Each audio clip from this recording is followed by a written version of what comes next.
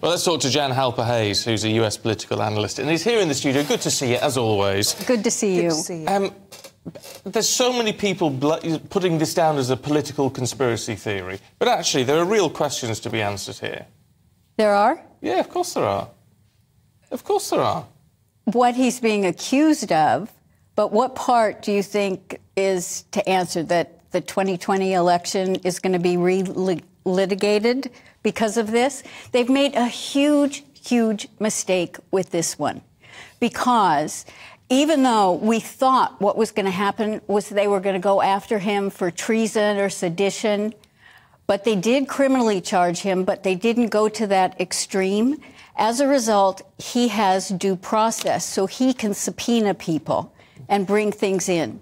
Now, let me say something about this 2020 election, is that Biden is the legitimate president, but he's the legitimate president of what is now the bankrupt U.S. corporation. And that was a treaty in 1871. Well, on September 12, 2018, Trump created an executive order. Within that, he outlined in future elections any kind of foreign or domestic interference, specifically for the 2020 election. So we say, how did he know some of these things were going to happen? Election integrity on both sides of the aisle is tough. It's really tough.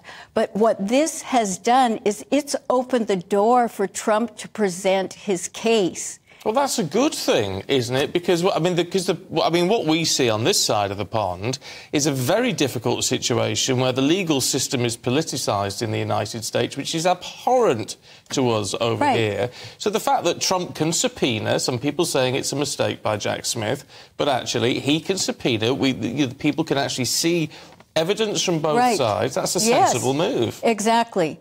And it's a great mistake by Jack Smith that he's done that. Absolutely great. See, the thing is, think about Edward Snowden and all the information he had. Think about the fact that our military, our Department of Defense Space Force, if you think that they don't have the actual real results from the election, then you're fooling yourself. Yeah, but what we do know with this is we're told that there are plenty of notes from people, including Vice President Pence, that there are some recordings of Donald Trump acknowledging that actually what he said in public was nonsense. That some of these states, whether he claimed he was out saying look, Detroit, it's corrupt, it's all corrupt, the results are corrupt. And that when in reality he knew it wasn't. That's illegal. But you know what? That's what someone's claiming, but that's not the fact, and that's not what Donald Trump really has ever said. He's been very, very clear. I mean, the issues were, for example, in Pennsylvania, the Supreme Court of the state of Pennsylvania stepped in and changed some of the election laws. Under our Constitution, it's only the state legislators that can do that. 2,000 Mules, the film that came out, what they did, they spent over $4 million tracking the phones. And the reason it's only 2,000 mules is that based on the visits to the drop boxes in Georgia, they had to have gone over 10 times. And they've got all the film for that. So the thing is that the election integrity is so different and so problematic in every single state. But that doesn't mean that the machines didn't do something, that there were some other kind of finagling. But the long and short... Go ahead. Well, it doesn't... But that's where conspiracy comes in, is it? To say, well, it doesn't mean that something didn't happen. Well, there's no evidence that it happened. I mean, there's how many court cases did the Trump campaign try to bring?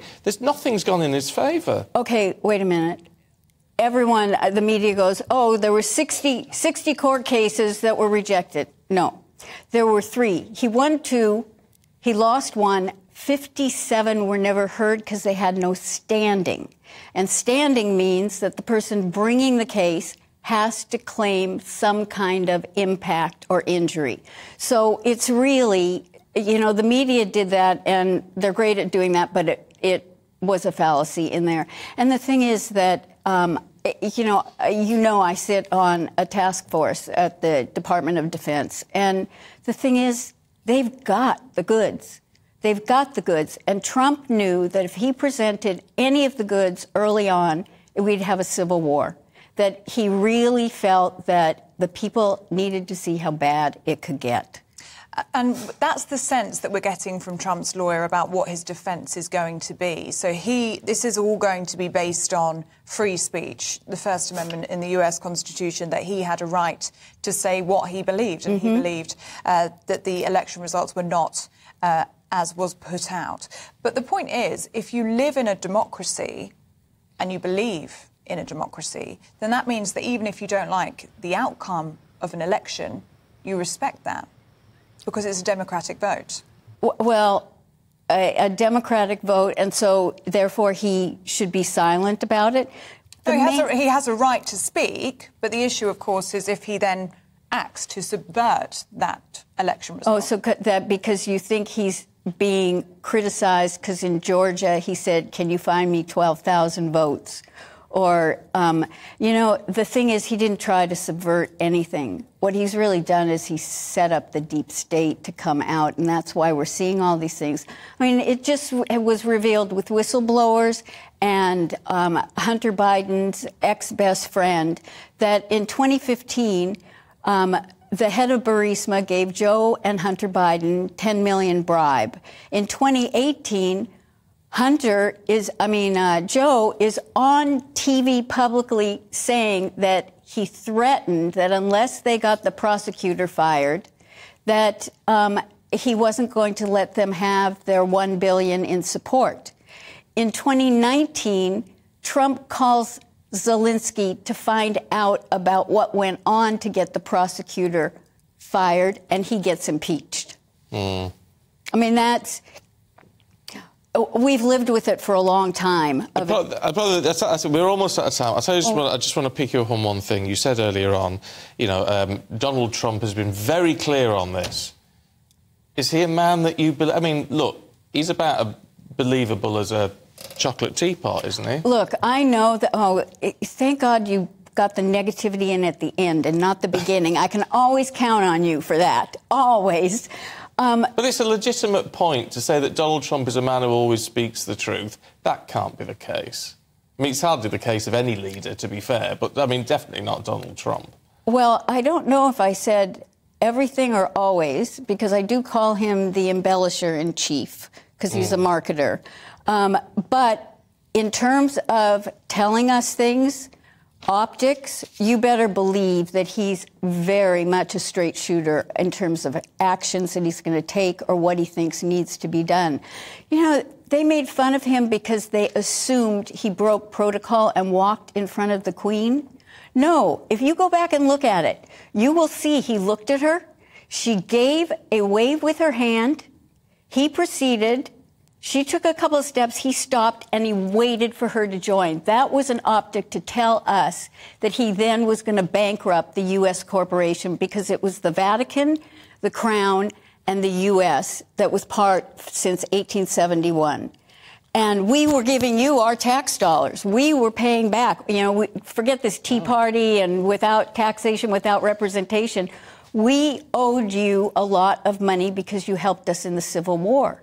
And so that is what Trump has now, he told the Queen, I'm ending this. We're dissolving this corporation. We're going to go back to being a republic and we'll all be separate. The Pope wasn't happy. You should find the picture of him visiting the Pope. It took 650 planes to remove our gold from the Vatican Bank. I'm not very happy about it, Jan, to be perfectly honest. We could do with your money at the minute. Keep it flowing, I say. Jan Halper-Hayes, really good to see you. Thank you very much indeed. You too.